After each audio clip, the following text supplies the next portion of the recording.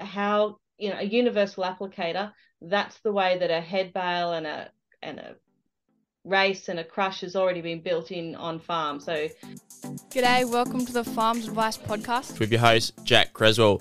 Whether you farm it, service it, or just love it, this podcast is for you.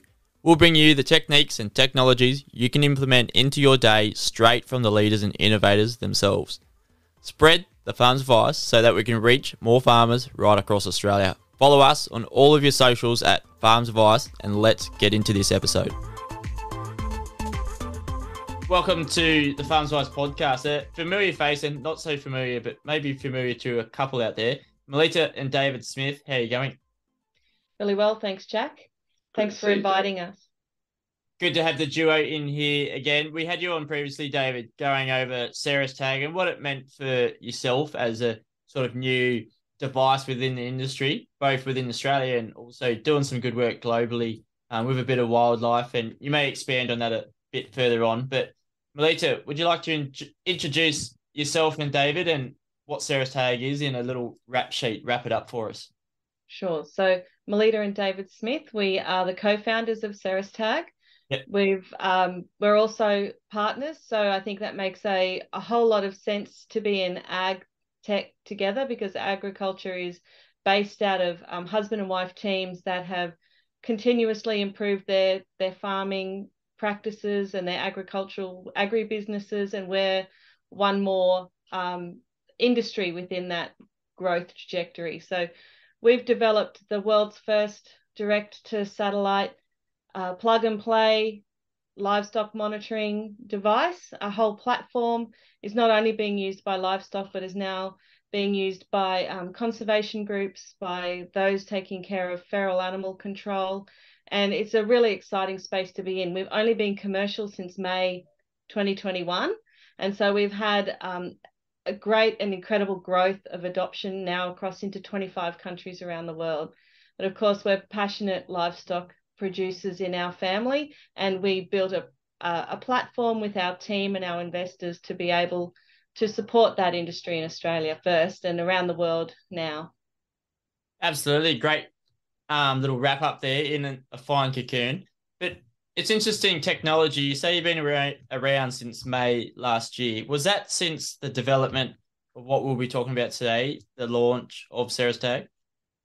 So the commercial launch of Ceres Tag happened at Beef Week 2021, which was super exciting because that was the depths of COVID. It was one of the very only face-to-face ag events that we were able to have in Australia at the time. But we've had 4 to 5 years of R&D before that, which is why a lot of people think we've been around for a long time. We've been talking about Ceres Tag and what we were hoping to achieve and how we were hoping to support producers of livestock, and now grown into those who support and care for other animals. So it feels a lot longer, but commercially available. So we're still a relatively new commercial company. So we're on a growth trajectory of continuous improvement, and our new product that we've just released, which is Ceres Ranch, which is a reusable version of our original tag. So always adapting. Ag tech seems to be adapting quite quickly to what the demands are of the farmers and the real users out in the environments that they work in. How did Ceres Ranch come about, and what sort of drove it to market? So Ceres Ranch, I think, is the natural evolution of a product like Ceres Trace, is what we've rebranded the original Ceres Tag to. Yep. The original tag had 2 stainless steel pins, was all about retention and the ability to only use that tag once with that unique identifier. So we could be a supply chain tool, and that will always be part of the Ceres Tag platform. But we realized that in an industry that is still learning how to best use satellite technology and the information that can be gathered, that a reusable tag that can stay on farm and go on multiple animals, it's going to help one because it's reusable, so the obvious benefit there. But secondly, it also helps with the cost of this new technology. So when you can spread that over a cost per use rather than a cost per animal, it becomes a much more defined outlay up front. So you still get your 3 years of satellite connectivity, and you still are able to use whichever software from our integrated partners you wish to use. So all that flexibility and all that upfront is all built in. But now you're able to, using your software to record that tag has moved from animal to animal, and then it just becomes more of an on-farm management tool for those who are more interested in just how they're utilizing their land and how they're best engaging with their animals and their property, rather than a supply chain opportunity. Yeah, quite a dynamic sort of piece of tech coming into the ears of all sort of livestock, wherever you sort of see it pleased. What sort of farmers are currently using it, and how did that sort of launch go? How was it received from the ag community? So we're in a pre-order phase. Yep. So what we've mostly got is people who are talking about their ambitions of how they are going to use the technology that we've brought to market. So there's quite a few customers that have spoken to us about maybe having a combination of our original tag and the ranch tag. Yep. So they might keep the original tag with the steel pins, will stay in their breeder cows because they'll keep them on farm for longer, and they'll use the ranch on bulls because that's, the fact is, if this tag comes out, you can find it and you can put it back in now, because bulls are bulls, right? You can only we might have a 300 kilo breaking force on our original tag, but a bull is a big animal. So if things happen, now we have, environmentally as well, of course, we're dealing with a rugged outside environment. So now we have the tag that can be reapplied. It's using industry standard tagging techniques as well. So our original tag required a special applicator. It required some modification as to how application worked. Whereas now you can use your red-handled universal applicator. It has a plastic single pin, which we all are familiar with, and it has, and you just tag much more the way that we're used to as producers. Yeah, and I think that goes into, like, farmers are they're used to working in the ways that they're used to working, and if they have to get a new applicator all the time, or if they can use what they've already got, they're more likely to actually introduce this, and probably important when bringing ag tech onto the market, so that farmer can actually access what they can using Ceres Ranch, and actually improving their own farm through that. I think it's pretty important to have that accessibility factor sort of manufactured into it. How did the development stages go for it? Because you are only new, but coming up with the second product that quickly is pretty phenomenal. How did that sort of come about, talking from the ag tech sort of point of view? So the technology core is the same. What we really needed to understand, and the feedback from our customers, constructive feedback has been really important to Ceres Tag. How we can listen to who are on the ground users of our product, what we can do to continue that, as you say, accessibility. So there's accessibility around cost, accessibility around equipment. So it's not just the applicator and the ability to do the tagging itself, but everyone has their infrastructure already built in. So how, a universal applicator, that's the way that a head bale and a race and a crush has already been built in on farm. So having that technology where you know where your hands go, you know where the tags go, that all makes it more accessible. The price point becomes more accessible when you go tag per use rather than tag per animal. So it's that feedback loop. And I think it's really important with tech coming on the market. If you've got a company that will listen to your feedback, who got what we have, which is an email, and you can book a call and you talk to someone on our team around both the good and the bad of what's happening, and then give us time to continually improve. These things can't happen quickly. There's a manufacturing process.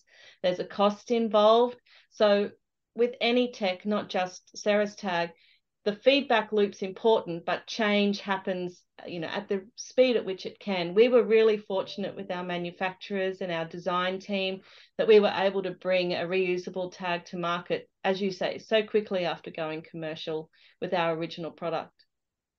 Yeah, very well done on that sort of front. But David, last time when we spoke, we didn't have the FMD threat so close to us here in Australia. And I suppose this ag tech has sort of evolved and been seen as a user case for helping prevent this. Is that right? And what's the sort of industry discussion that you've had with Tag and how that application can actually enhance what we do?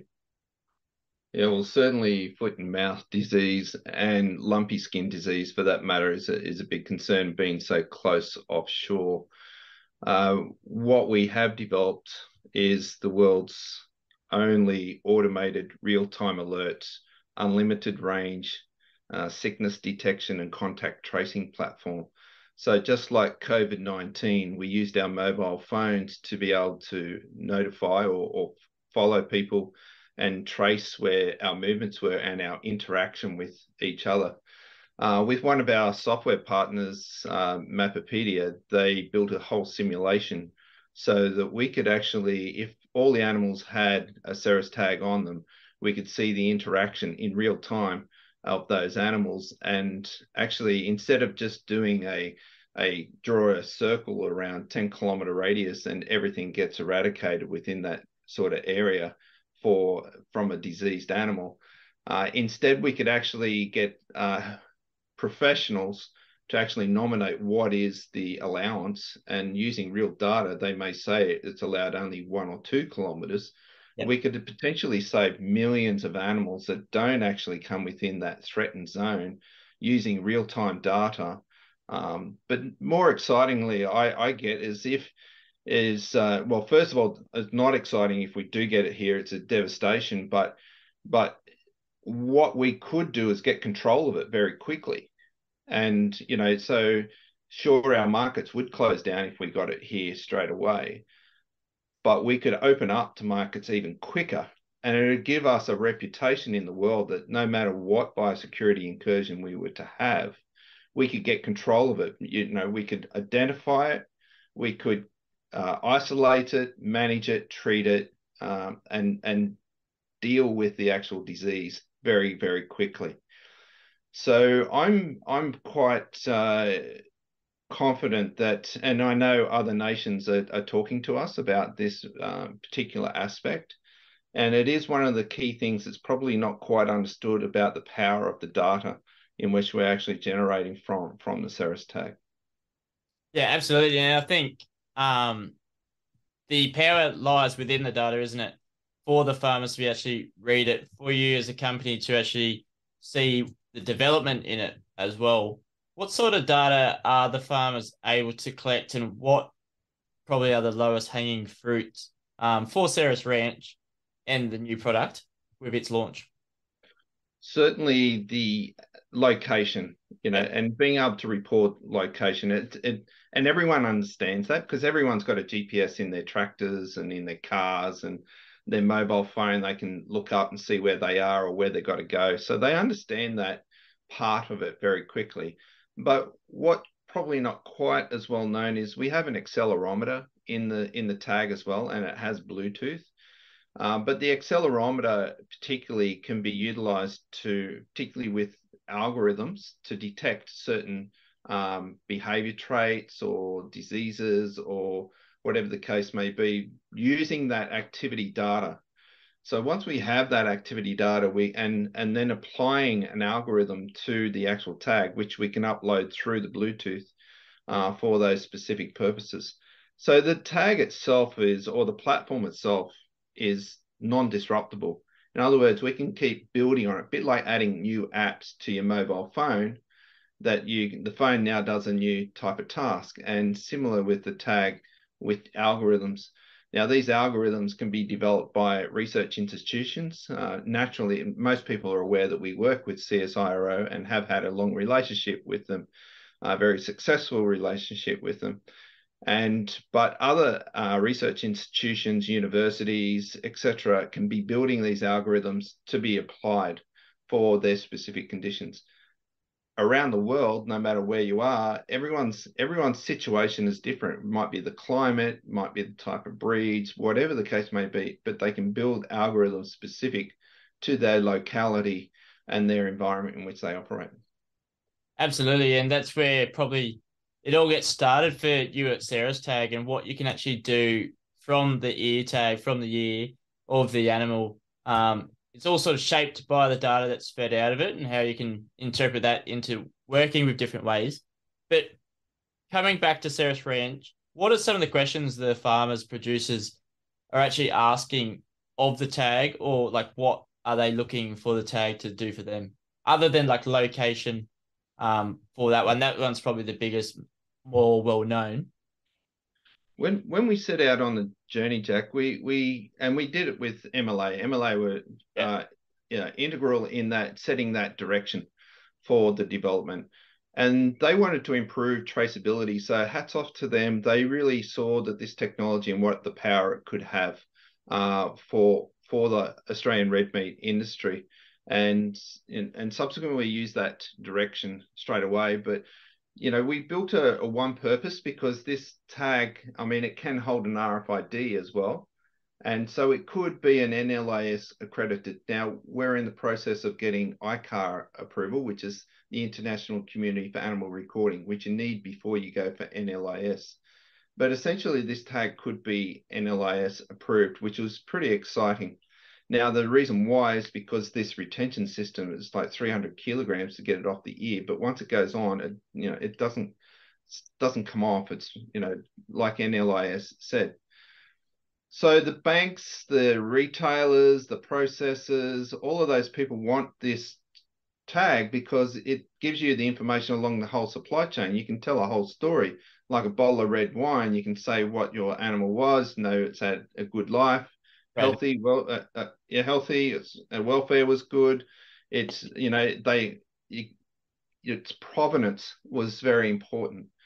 But someone has to pay for the tag. So while all of those parties down the line were more than happy to receive the data and use the data and make good business decisions on it, someone has to pay for it. And we're a developer, we need to be paid for the data as well, and the device we've created.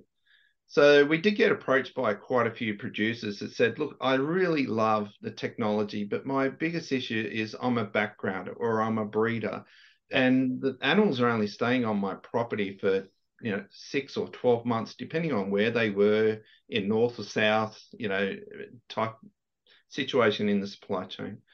So we developed the ranch so that, because we understood if they're going to pay for it, they want to get as much value out of it as possible.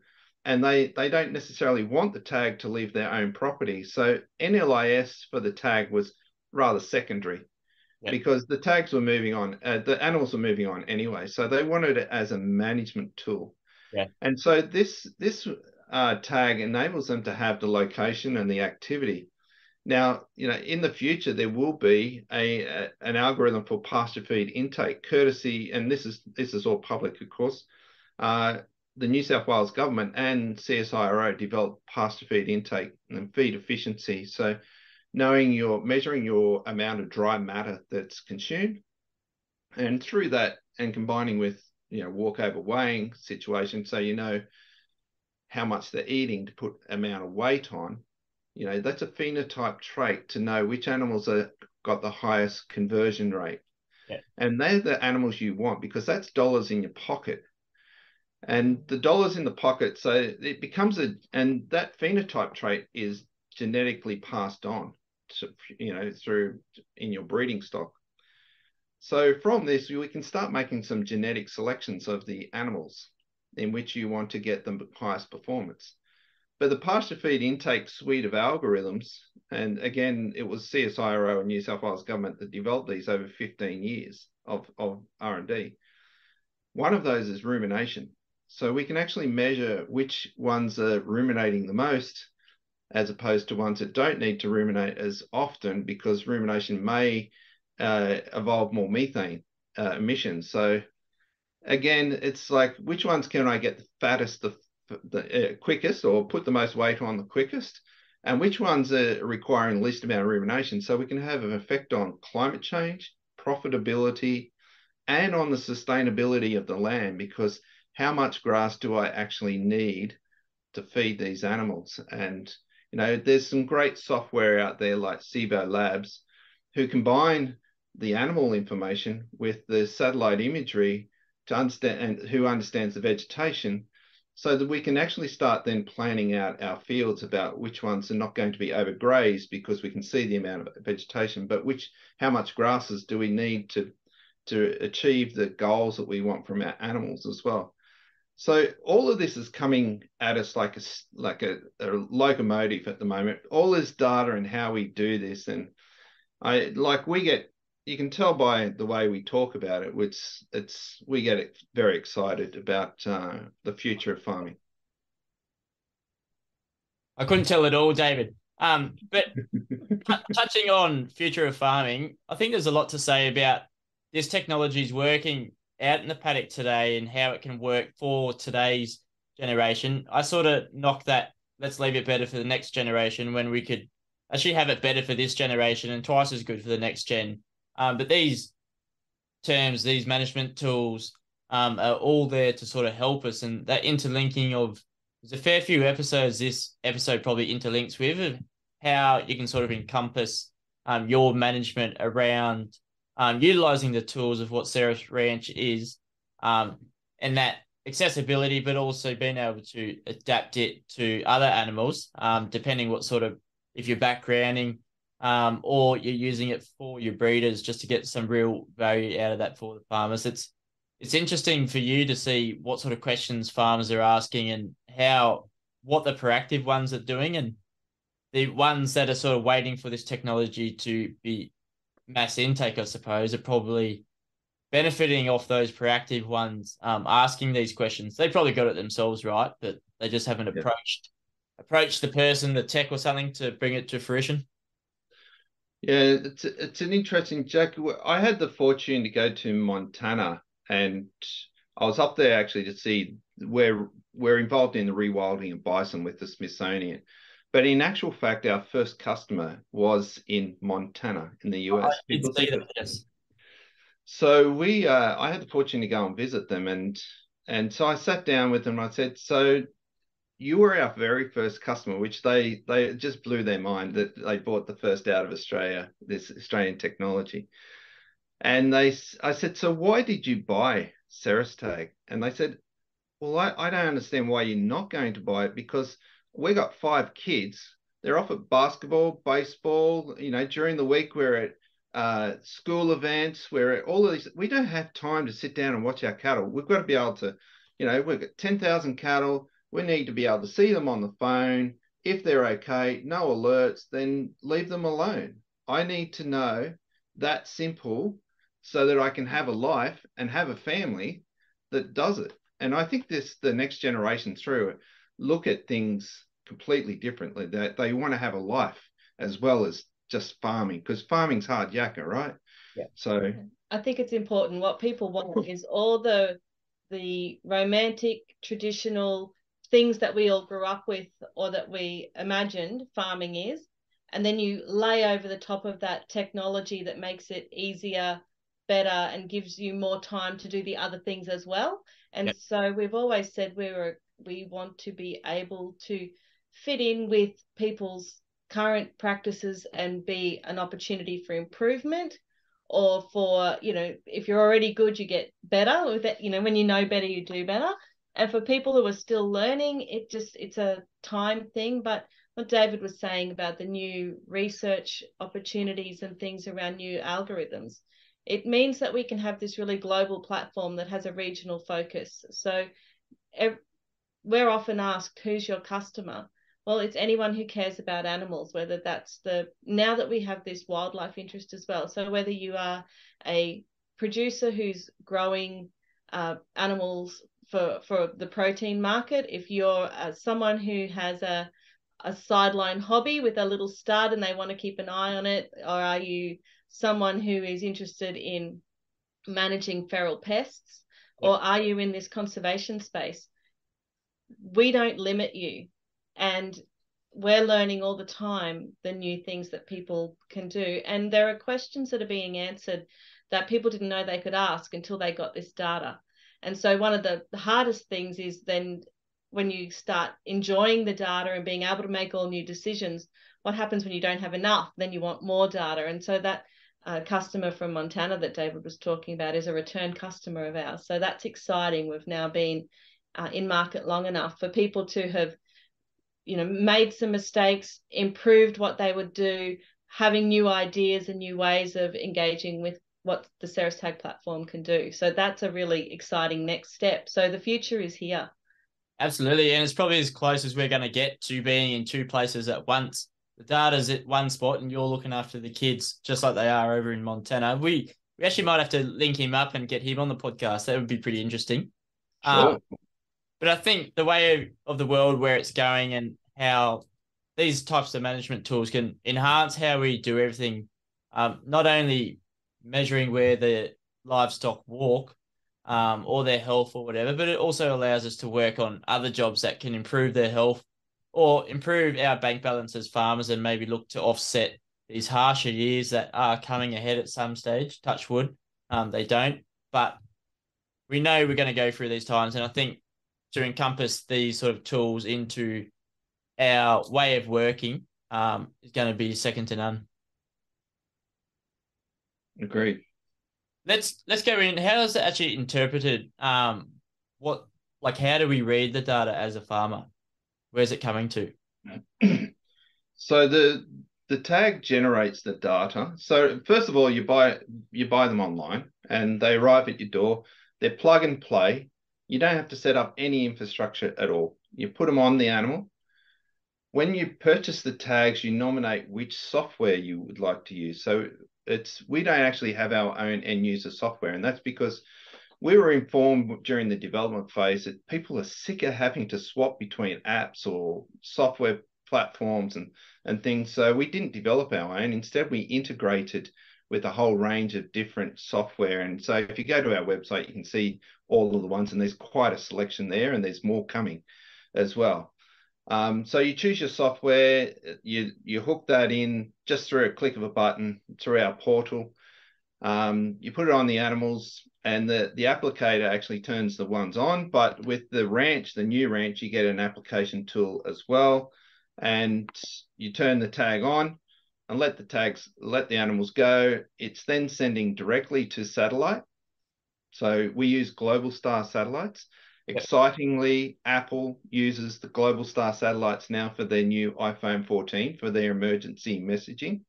So we've got a very capable satellite system through Global Star. Then the data is received down through a ground station, then into our portal. Then we shift that immediately to your choice of software. So, like I said, some of those that we've used extensively in the past is ones like Mappepedia, SIBO Labs, there's AgPro, Axis Tech. There's a Japanese one called Rogica. There's many different software in which people could use, and it depends whether if you want a blockchain one, there's blockchain software like AgLive or iTrazo, or so it depends what it is that you're trying to achieve, and there's the software to suit that. Beautiful. So whatever the farmer is sort of looking for, they'll be able to find some data that someone actually may not have read in that sort of way, and how it may work for the farmer. I think that's a good way of working, how the farmer can sort of choose where they're looking. I've seen it being a bit of a pain point for some farmers, having so many different applications. They barely like going from email to Excel. That one's pretty hard enough as it is. When you're on the run and you've got some time pressures as well, but I think what you're doing, the outlook of it, and the spread looks quite good anyway. And I think Ceres Ranch is going to be here to stay for Australian farmers. Well done on the launch of it, coming from May last year. Can't believe it. Yeah. Thank you very much. Thank you. So for the tag, where can we go have a look at it? Ceres.com? cerastag.com, and then you can click on, we've got 3 products there now. Our Ceres Wild, which is not just for wildlife and conservation, but it has sends up to 24 data packets a day, so it's obviously more expensive. Yep. And we have our original Ceres Trace product, and we have our Ceres Ranch. So they're all there. You can have a good look around, and all our software partners that are integrated are also there, and you can link through to their websites from ours so that you can make contact with them and find out which is the product, the software platform that suits your budget and what you want to achieve. Beautiful. Well, thank you very much for coming on to the Farms Advice podcast. Before you leave, what would be your one piece of farms advice you'd like a listener to take away from the new product of Ceres Ranch? Ceres Ranch is your opportunity to get into animal monitoring from your phone, from your computer. It's a way to talk with other people in your business because you can all get the map up and have a look and a conversation together. You can see actual paddock movements. And it's so simple because it's now got industry standard application and use. So it feels more like what we're used to, and it has no other infrastructure. So you don't have to make a big investment in a lot of other things. So I say give it a try. You might be surprised how much you learn about your animals that you thought you already knew. They only ever behave the way we see them when we're around. When we're not around, they behave completely differently, and it's really fascinating once you get hooked on the data once you start. Beautiful. Well, we'll be able to find all of the details in the show notes wherever you're listening. So, David, Melita, thank you very much for coming on to the Farms Advice podcast. Thanks, Jack. Thanks, Jack. Cool. This Farms Advice episode does not stop here. Come and join the conversation on Facebook, Twitter, Instagram, or TikTok, and even join our Facebook group. Go to farmsadvice.com.au for more on this episode and spread the hashtag FarmsAdvice to your mates. If you can leave a review on Apple or Spotify, that will let other farmers find us too. But until then, see you next Tuesday. In the spirit of reconciliation, the Farms Advice podcast acknowledges the traditional custodians of country throughout Australia and their connections to land, sea, and community. We pay our respect to their elders, past and present, and extend that respect to all Aboriginal Torres Strait Islander people today.